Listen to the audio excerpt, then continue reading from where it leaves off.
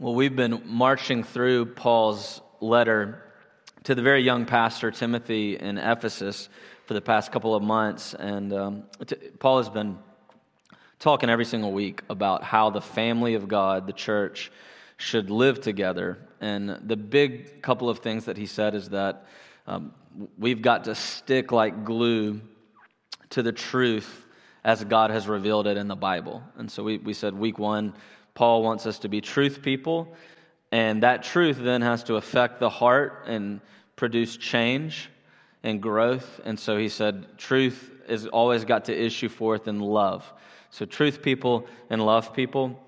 In other words, the Christian cannot live the normal life of the kingdom of this world, but has got to live a life that looks like the kingdom of God already in the now.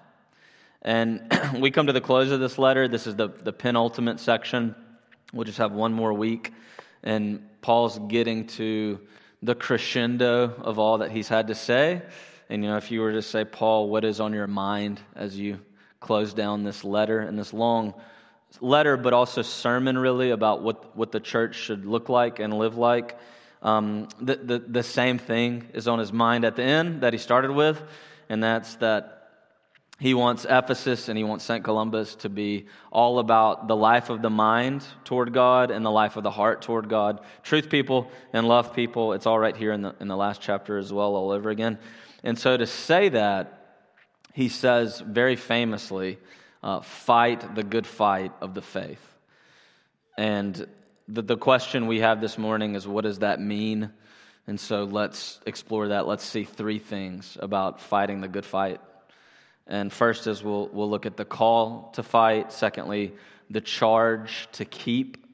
And lastly, the reason for both. So first, the call to fight. Paul starts in verse 11 knowing that we've got a problem. He's about to tell us to flee something. And he knows that we have a problem. And he's talking here to professing Christians, and specifically about the problem that professing Christians have. Martin Luther, in the time of the Reformation, in the early 1500s, captured the problem that Paul is talking about here really well. Luther was a monk, and he was trained to think only in Latin, and so he wrote this very famous Latin phrase to capture the problem. He said that Christians are simul justus et peccator, that we are simultaneously justified and sinners at the same time. And what he was saying is that if you profess faith in Jesus, you are legally before God the Father free of your sin. You're guilt-free. You've died with Christ. You've risen with Christ. You are, in the eyes of God, you are not a sinner legally, but you are at the same time a sinner. And you've still got the kingdom of this world down in your bones. Paul calls it the sinful passions of the flesh, and it's still there. We're simultaneously justified and yet sinners. And so Paul knows practically that we're still in a space where we're really struggling to be what God has proclaimed us to be in Christ Jesus, in the way we actually live our lives, and the way our heart is actually changed on the ground. But what he's saying here is that justification, being legally sin-free, has got to give birth to sanctification, growth in our lives, that we've got to change, we've got to grow. And Paul comes here and says that's our struggle, that we're simultaneously justified, but we're sinful, and we're struggling with sin. And so after you profess, I believe, credo, I believe, Paul says now the fight begins. The fight has to start. And it's not a fight to get a seat at the table of God. Instead, the fight is that you've got a seat at the table of God, and now we're called to put off the old self, to become like the God whose table we sit at. And that's what he's dealing with here. And so over and over, Paul says, don't let sin overwhelm your faith. And you've got the desires of the world deep down in your heart and in your bones. And so three times in this letter and in 2 Timothy, Paul will say the same thing, the very famous phrase, fight the good fight. And this is the second time he said it in this letter, in this letter of 1 Timothy. And it's a good fight, and that's important because not all fights are good.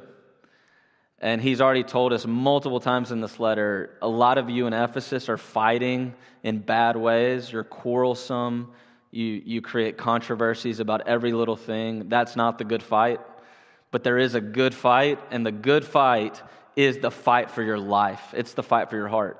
The good fight is the fight for holiness. And that's the exact fight that he's talking about here. And so just a simple diagnostic question as we start, and it's obvious, it's, are you in the fight? Are you in the fight today, right now, for the life of your heart? Are you struggling with the sinful passions that are still in you as a professing Christian? Or do you find yourself on the sidelines? And the question is then, how do you know? Am I in the fight or am I on the sideline? And this is exactly what he's going to tell us. He's going to tell us that the fight has two elements to it. Okay. First, the fight means, if you're in the fight, the first thing is that you're running away from something. And if you're in the fight, secondly, you're also running to something. You're chasing after something. And that's exactly what he says. Psychologists will regularly point out that human beings have a very natural instinct. We call that the fight or flight instinct. And whenever you approach a circumstance of immense danger, sometimes you need to run away. That's the only option you have. Sometimes you need to stay and fight. That's the only option you have.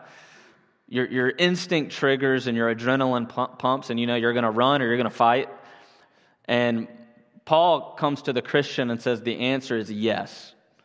That the Christian has to run and stay and fight. You have to be defensive and offensive. There's something to defend yourself from. There's something to get on the offensive about in the Christian life.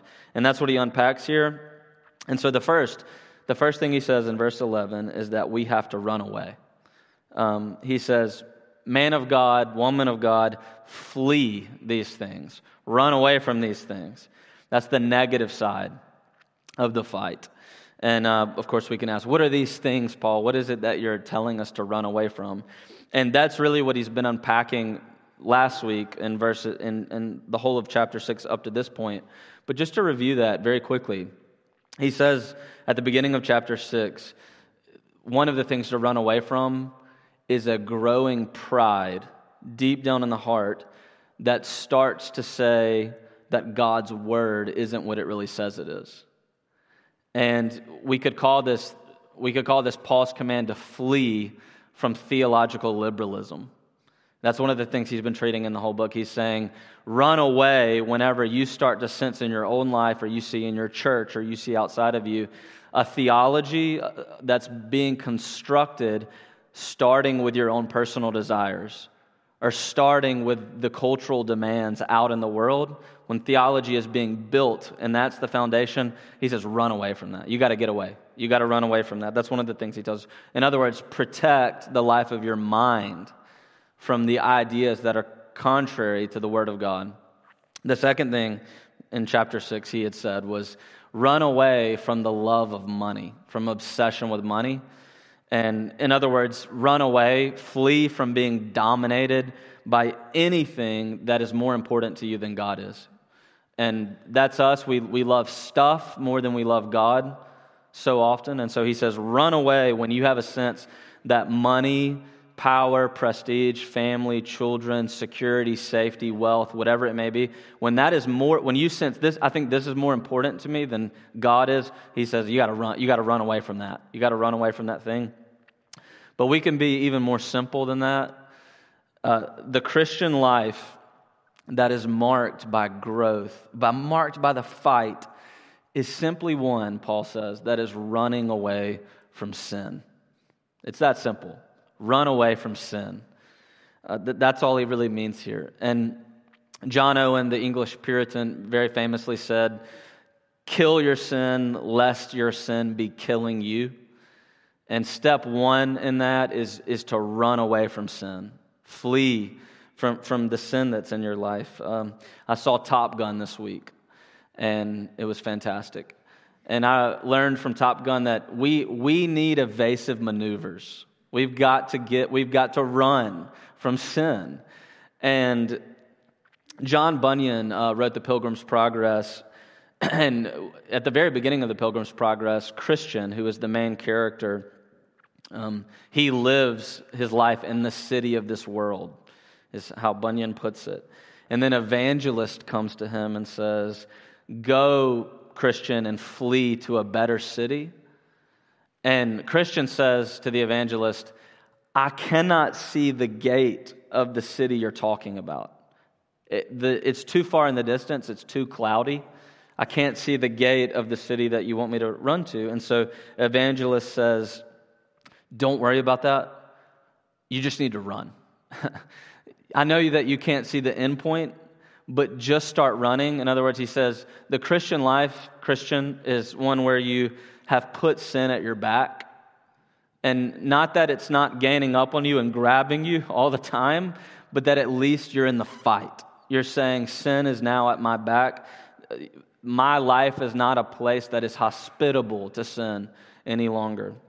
And so that's the first thing Paul says is run away from something. Now that's the negative side, but there's a positive side. He turns to the positive side in verses 11 and 12. We not only run from sin, but we've also got to run to something, chase after something. And you can see the language of that. Verse 12, when he says verse 11 as well, flee from something, but also pursue. That's the verb. So action verbs all over this section. Flee, now pursue, chase after something. Verse 12, he says, take hold of something. Now, before I tell you exactly what that something is, it's just worth mentioning that at the very beginning of the passage, verse 11, he titles the Christian that's in the fight, man of God or woman of God. And he's going to use this same exact phrase, not only for Timothy here, but also for any Christian in 2 Timothy 3:17. This is Paul's favorite thing to say. He says, if you're a man or a woman of God, that means that you're a Christian who's seeking maturity in both the life of the mind and the life of the heart. You're running from sin. You're running to something. And Paul actually says in 2 Timothy that it's a great honor. It's a great honor to be a man of God or a woman of God. And many of you have probably been to funerals where the preacher stood up in the pulpit and talked about the person that had died, and they said that this was a man of God, or this was a woman of God, and everybody, you look around the room, and everybody kind of nods. Everybody knew that was a man of God, that was a woman of God. And Timothy, Paul says here that this is exactly what we're describing, is what it means to be a man of God or a woman of God. J. Gresham Machen was an American theologian at Princeton Seminary, and he in the 1920s he left Princeton Seminary because he felt like Princeton was struggling with not being faithful to the Bible. And when he died, and I don't know a ton about Machen's life, so I can't testify how true this is, but when he died, what they put on his tombstone was Revelation 2:17. They said, a man faithful to the end, a man of God. And that's exactly what Paul's trying to describe to us here. And so he says, the man of God, the woman of God has to run from sin, but they're chasing after something. And what is it? And he gets very specific here about what they're chasing after in verse 11. It's what John Stott calls the hot pursuit of goodness. And in verse 11, he says, pursue 6 things. And actually, these 6 things, righteousness, godliness, faith, love, steadfast, and be steadfast and gentle, are actually 3 things. They're presented in Greek in couplets. So the first 2 are righteousness and godliness. They go together. And we won't say but 2 sentences about each of these. But Paul says the Christian life, the man of God, the woman of God, is running from sin, chasing after godliness. And godliness here, righteousness here, simply means chasing after what God says is good what people have called the Godward life, what people used to call the life of true religion or piety. And that's, it's very simple. It's just that the man, the woman lives for God and wants to live a life that God says is good. And it's a certain mark of devotion, a life devoted to God. And then the second couplet, faith and love. And here, faith here I think means trust. And so what it's saying is that the man or woman of God has trust where the consistent pursuit of godliness is precisely because I believe in what I cannot yet see. I trust and hope in something that I know is not yet visible to me. And so love pours forth because I got love from Christ, so I issue forth in love. And then the third couplet, to be steadfast and gentle. Steadfast and gentle are both forms of patience, actually. And to be steadfast is to be patient in hard circumstances, and to be gentle is to be patient with hard people. And so Paul says very specifically, the Christian life, chase after godliness in trust in what you cannot see with patience. That's what he says very specifically.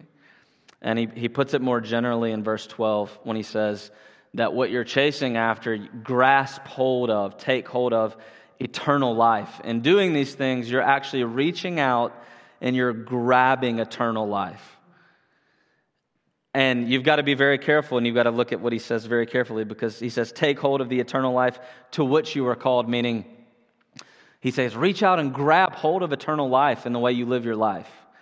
But that doesn't mean reach out in order that if you're gentle enough and steadfast enough and godly enough, maybe God would give you eternal life. That's not what it's saying. It's saying you were called to eternal life. That's already secure. So now take hold of it. In other words, right now in this life, take hold of the eternal life that you have in Jesus Christ that is to come today. Grab it because you have it. So grab hold of it and take it and live like it. And so this is the good fight. This is what Paul means when he says fight the good fight.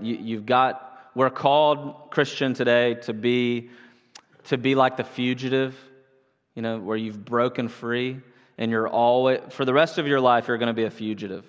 You're always going to be running away from the kingdom of this world. It's never going to stop until the day you die. You've got to be like Harrison Ford at his best, or Tom Cruise, Top Gun. You've got to be running your entire life away from sin.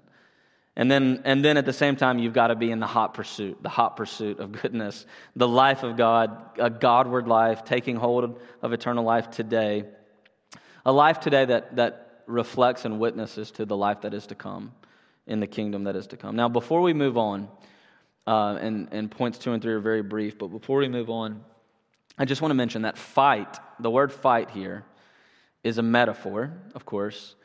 And it's a metaphor that the commentators will say is very likely referencing Greco-Roman wrestling match. Okay, so Paul probably has in mind a one-on-one Greco-Roman wrestling match in a little arena. And that means that Paul here uses two metaphors to describe what it's like to live life as a Christian. The one is obvious, it's running, racing.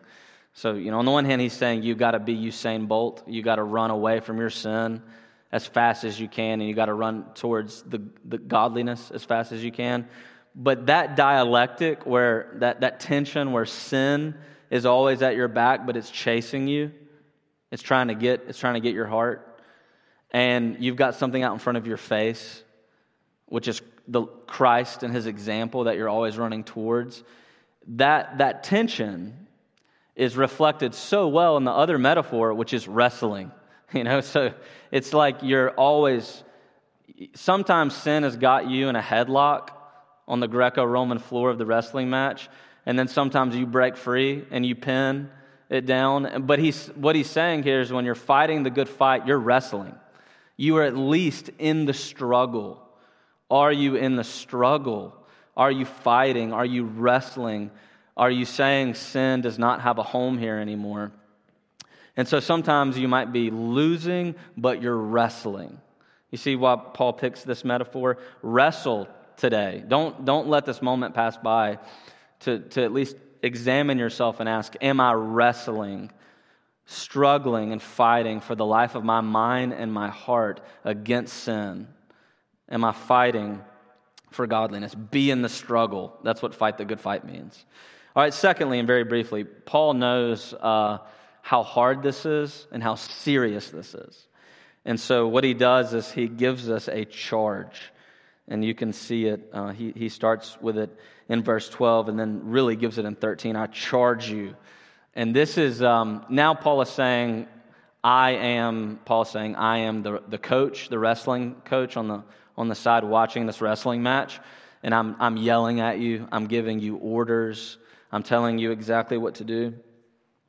Remember that our problem is that you profess faith in Jesus. You've still got the world in your bones. And so you're still struggling. If you're like me today, you hear everything we've already looked at, and you say, I know for me that I want what I should be running away from, and I run away from what I should be desiring. That's what I learned from the first section.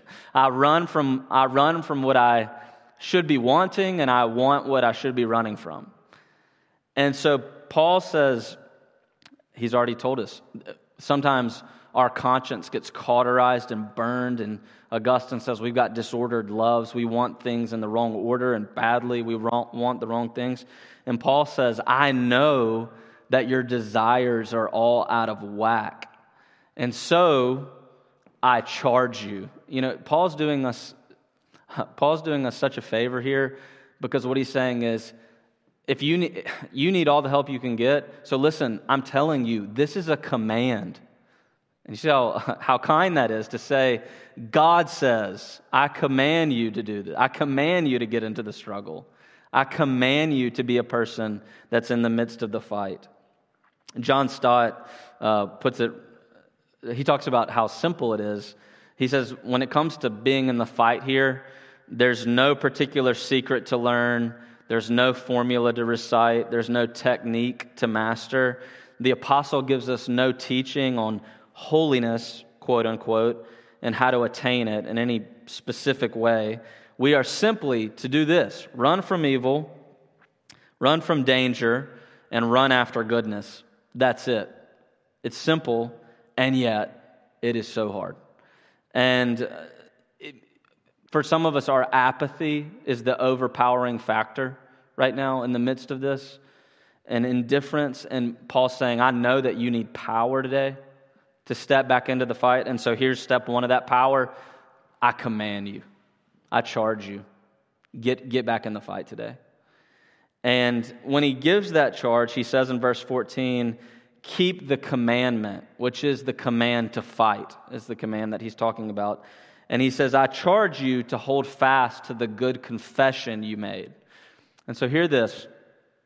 He says, keep hold of the confession, the profession that you've made. Talking about when you profess faith, you were baptized. Hold to that. Hold to the profession. Grab hold of it.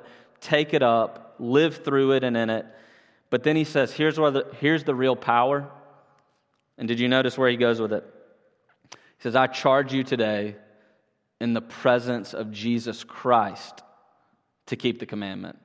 And then he says, because he made the good confession before Pontius Pilate. And you see, Paul knows how hard this is, and he knows that of your own resources, you're going to leave the fight. And so he says, today, here's the charge. Today you stand in the presence of Jesus Christ and remember where your power comes from. He made a confession too. He made a profession. And he did it where Paul says he did it before Pontius Pilate. Now this is talking about in the Gospels when Jesus was brought, he was dragged to Pontius Pilate, to this Roman courtroom. And he stood before this very local governor who had very little power in real life. And this governor became the judge. Pontius Pilate became the judge. Jesus Christ, the judge of all the earth, stood in the seat of the accused. And Pontius Pilate stood in the seat of the judge, and he said, "Are you the king?" And Jesus said, "You have said it." And Pilate said, "Behold the man." And the reason that this was happening, despite the fact that Pilate did not want this, he didn't want Jesus to be there, he didn't want the court to meet, none of it. It's because the religious leaders that wanted Jesus killed, they dragged him to Pontius Pilate. And when Pilate said, "I don't want anything to do with this, try him in your own court," they said, "Pilate, only you have the power in this region to sentence a man to death." And they said, we need you. If you will not try Jesus, then we can't kill him. And we need him to die. And so we need you to take up this case. And so, you see, before the religious leaders, they said Jesus is a blasphemer because he claims to be God. That was his confession. And then before Pilate, they all heard it. He said, "You hear that? He said he was king." And so Pilate's hands were tied. That's what they were saying. He is claimed before your face to be king, meaning he's not only committed blasphemy, he's committed treason against Caesar. And so he has to be punished capitally. He has to be murdered. He has to be tried and committed unto death. And so Pilate still wanted out. And so what he did was he took the king and he set him next to Barabbas in the open square. And he said, "Look, I will release Jesus. You can have him back, this king of yours, or you can have Barabbas, this horrible criminal. And this man who's not done anything, or this man," and they shouted, "We want Barabbas. Kill him and give us Barabbas." And you see what was happening in that moment. The innocent one would go to death so that the guilty man may go free. And if you're a Christian today, you are Barabbas. The innocent one went to die so that you might go free. And you see what Paul's saying? Paul's saying Jesus went to the court and he made his confession. And his confession was, "I am God and I am king, so take my life." You see, he's saying he made his confession so that you could be Barabbas, so that you could walk away, so that you could go free. And so he says today, step back into the fight. Remember that you've professed faith, but remember that the only power you have to stick to it is because Jesus Christ also made a profession in a courtroom. And his profession was that he is the king and he is God, and he knew that it would kill him. And he did it. In other words, you can struggle today to run away from sin, to take hold of that which is good, precisely because Christ is with you. And the reason he is with you is because nobody was with him. Not that day. He was all alone so that he could be with you, so that you can have power to step back into the fight. And so in 2 Timothy 4, Paul says, "I have fought the good fight, I have run the race. I have wrestled and I have run to the finish line." But he says only Jesus can carry me across the line. And it's only because Jesus Christ let sin dominate him that you now can have the power to dominate sin in your life. And so thirdly and finally, hear this charge. Let the charge wash over you this morning, and hear it again as you step back out into your normal work week. And hear it lastly underneath just the reason for both. And here, Paul, at the very end of the passage, he breaks out into a doxology. This doxology is very famous. If you buy any theological textbook of any sort, verses 15 and 16 will be quoted in it about 100 times. He says that God is the only king, power above all powers. He's the one who dwells in unapproachable light. The point, however, here is not academic knowledge. It's not really to construct a grand theology, but he includes this. Why does Paul break into doxology about God at the end of this? And the reason is he's saying this: step back into the fight today. But the reason the reason. Discipline is not for the sake of discipline. Killing your sin is not for the sake of killing your sin. Chasing after the good is not for the sake of chasing after the good. He says the reason to step back into the fight today and to hear the command to fight for the life of your heart is for God, is to see God. That's why he breaks out into doxology. He says, don't let a quiet time in the morning be a reason to do a quiet time in the morning. Don't tick boxes. Don't care about any of that. Don't worry about that stuff. That doesn't matter. Instead, wake up early in the morning to chase after God, to desire God, to pray and seek the face of God. Don't do a quiet time. Seek the face of God. God is the reason for getting back into the fight. God is the reason for doing the fight at all, because knowing God today and getting God when He comes, that is the reason. And so very quickly, we'll just take 2 minutes on this. This is what Paul says. He says in verse 13, here's 3 specific reasons. 1, verse 13, you stand in the presence of God, specifically in the presence of Christ today. So Paul knew very well all of us at all moments of our life stand coram Deo before the face of God. God sees the heart absolutely. And so he's saying, number 1, live today as if God is with you, because He is. Number 2, 15b, God is the blessed and only ruler, the King of kings, the Lord of lords. God is above every earthly power. He has not only absolute presence in your life, He is the absolute power over all existence. And so he's saying, fight the good fight, because living for Him is not relative, like living for the little gods of this life. They come, they go, they break your heart when they leave. He doesn't do that. He's absolute power. And then thirdly and finally, He dwells in unapproachable light. Not only can you not see Him, but His dwelling is so unapproachable for us because of His holiness. His holiness is so great, it's greater than we can conceive of any greatness. And this is it, Exodus 33:20. Because of the holiness of God, no one can see God and live. Nobody. You cannot see God and live. But then He comes to us and says, but chase after Him, pursue Him, seek Him, put on in your life right now the eternal life that is to come. Be holy, change, grow. Why? And it's John 1:18.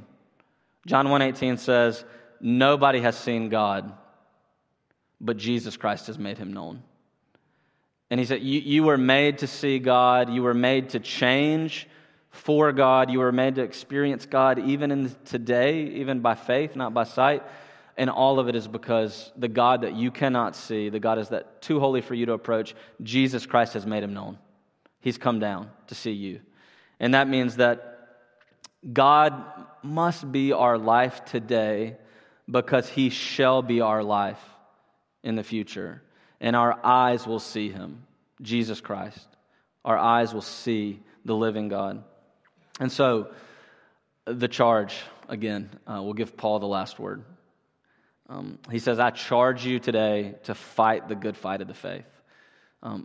Today, in our time in just a moment in prayer, pursue the face of God, enter the struggle as you step in it. Prepare so that tomorrow you don't just come to do a quiet time. You come to seek the living God and to be in the midst of His presence and to let His Spirit change your desires. So let's pray for that now. Father, we ask that You would change us. And we ask, Lord, that instead of wanting the things of this world more than You, that You would change our desires so that we would want You more than the things of this world.